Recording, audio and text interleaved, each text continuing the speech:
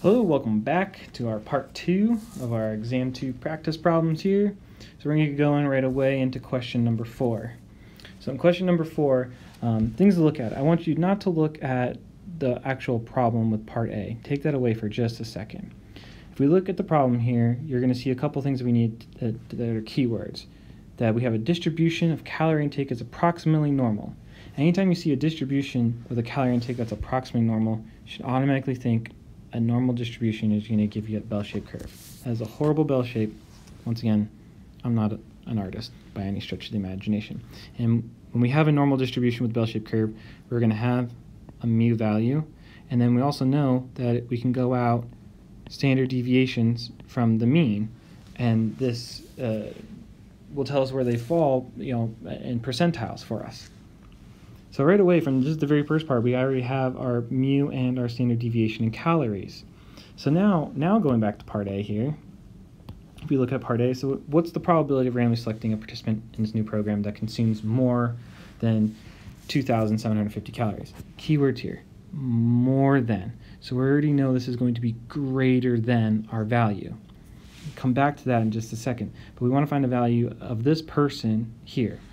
Key things between Chapter 7 and Chapter 9. In Chapter 7, we're looking at a z-score. In Chapter 9, we look at z-test. Formulas are very similar, and you're doing majority of the time the same things. The difference is we're looking at an individual, so this is an individual, right, on a bell-shaped curve. For Chapter 7, where does this person lie on the bell-shaped curve? Or if we go to Chapter 9, we're looking at a group of individuals and where they fall compared to other groups or other standards. And that's what we're doing in statistics. So we're starting off with an individual and normal distribution where they fall, Chapter 7. Chapter 9, we're moving to comparing a group of people to another group. And then as we move forward, we're going to be comparing even different groups or multiple groups and then seeing how they go. And that's where we're going with statistics. So since we know this is a normal distribution and we're trying to find a certain value of a participant that eats more than 2,750 calories, we're finding a z-score. So our z-score is equal to x minus mu, or the standard deviation. Well, our x here is the calories that these individuals eat, so it's 2,750, minus our mu, found here, 2,450. Realistically, we probably should be writing this off to the side so it's easier to see. And you don't have to hunt for it in all the words, but it is your choice. So we have x minus mu over to standard deviation. Remember to follow your orders of operation. Don't just throw this all into a calculator, else you're going to have a bad time unless you know what you're doing with your parentheses. This is going to give you a value of 1.91. Okay, one thing always to consider, this is a z value, so this value is going to equal z. Z, remember, is not a percent or a probability, right? This is a z. A z is just a z-score is just a fancy way of saying how many standard deviations away from the mean it is. So we're saying that someone who consumes 2,750 calories a day is 1.91 standard deviations away from the mean. Once again, write this equals the z. If you know this equals the z, now we have a z-score, so we can go to table B in the back. If we go to table B in the back, we're going to go to table B in the back, and we're going to find the value, or the percentile, that 1.91 is the z value of 1.91 in the percentile there. If we do that, you get 0.9719. Now remember, everything in table B, I remember I called it your best friend, and it's now bigger than your best friend. It's now table Beyonce, because table Beyonce tells us everything from that value and to the left. Everything from that value and to the left. Table Beyonce, you'll never forget it. And if you find the value of everything to the left, that's less than. Left is less than. But we're trying to find more than, greater than. So when we're trying to find greater than that, we're trying to find the probability of value in it being greater on this part. Remember, table B tells us everything from this value to the left. Table B, table Beyonce. So now we know that if we want to find greater than this, we take 1 minus 0.9719, and that equals 0.0281. There you go. Part B is what's the probability of selecting a participant that consumes between these values. So once again, we're going between these values. So we're going to find the probability at each of these values and then subtract them from each other. So we're setting up two z scores and then find the probability and subtracting them from each other. Once again, this kind of looks like this. If we're trying to find a probability here, and that probability tells us that value to the left, and then another one from here all the way to the left, when we subtract this part out, we're left with what's in between, which is what we're trying to do. So we set this up as 2200 minus 2450 over our standard deviation. We're going to get that equaling negative 1.59. Remember, that equals your z.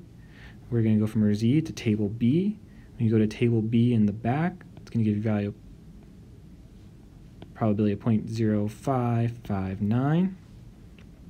Then we're going to go and do our other value of 2700 minus our mean 2450 divided by our standard deviation. It's going to give us a value of 1.59. Remember, that's going to equal our z, so we want to go to table B in the back at 1.59. It's going to be 0.9441. We're going to take these values and subtract them from each other, so 0.9441 minus 0.0559, and you're going to get a value of 0.8882, and that is your probability of selecting participants between this calorie intake, which, when you think about it, if you look at the mean, you have a value above and below, pretty far out, a little bit more than our standard deviation, so it's going to encompass 88% of participants there. On to number 5. So this one we're talking about age, and we have, well, once again, our mean and a standard deviation, and we want to find what's the probability of selecting an individual at 39 years or older. So we're looking at an individual. Age is normally distributed, and we're trying to find this individual on a bell-shaped curve. So we're going to do our z score again. One key thing, so we're selecting an individual that is 39 years of age or older. So when we're going older, it's going to be, once again, a greater than. So we're looking for a greater than. And then everything in table B is everything to the left and less than that. So we already know that we're going to want to find greater than that value. So we're going to take our x minus mu, so 39 minus 37.5 divided by our standard deviation of 6.2. And we're going to get a value of 0.2419. Remember, this is equal to z. It's your z value. Key thing here, do not round. So right here, I know our book only goes 2 decimals deep, so we're just going to say that's 0.24. That's what you're looking up. If for some reason you had a value and it's 1.6666, let's say, repeating, right, all the way across, do not round that to 1.67, because you're rounding in the middle of a problem, and we don't round in the middle of a problem. So when you're looking at these scores in the back, take it just how they are. Do not round in the middle of a problem.